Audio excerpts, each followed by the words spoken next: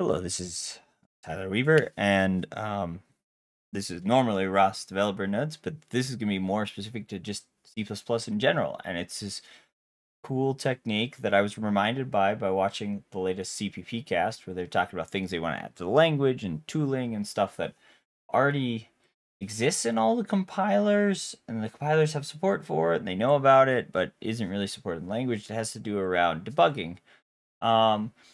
And I want to show you this just really cool technique that I use all the time, and I think is really overlooked by a lot of people when they're debugging. So, you can add print statements, right, to debug things, but you can also add breakpoints in your code. Let me show you how. So, I got this program right here.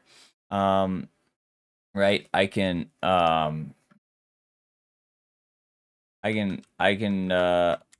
compile it. It's really simple, right? I give it a positive integer there, and it gives me what makes sense. But what if I give it a negative number? Like, it doesn't handle that very well. It gives me a 1. I'm like, oh, what does it do when I get a negative number? Well, let's go set a breakpoint. I'll show you how. So all you have to do is you have to include signal.h, and then say we want to know what happens when I have a negative number. So you could say if n is less than 0, right? And then you raise a sig trap. That's a breakpoint. That's all this is. So let's go build it again. Now I'll show you what happens when you run it without GDB, right? And you give it a negative number or a negative number, right? Breakpoint a trap. All right, let's run GDB. So I hit run. I'll show you what happens when I give it a positive number. Works as normal. I hit run. I'm gonna give it a negative number. Oh, look, it trapped inside this this raise function.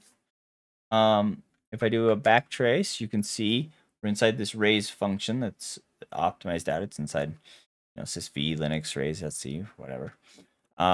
We can go up 1, and now we're at the point where it was called. So I can do a list, right?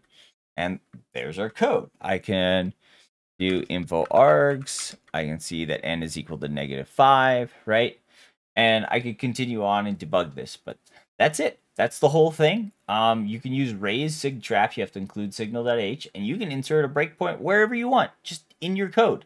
You don't have to figure out how to like wrangle GDB into giving you the breakpoint where you want, if some condition. Like, you can use code to determine when you want the breakpoint. It's such a powerful tool that I don't think enough people know about. Anyway, thanks for watching. If you like this, maybe check out some of my other videos. Hopefully I'll make more like this. This was great.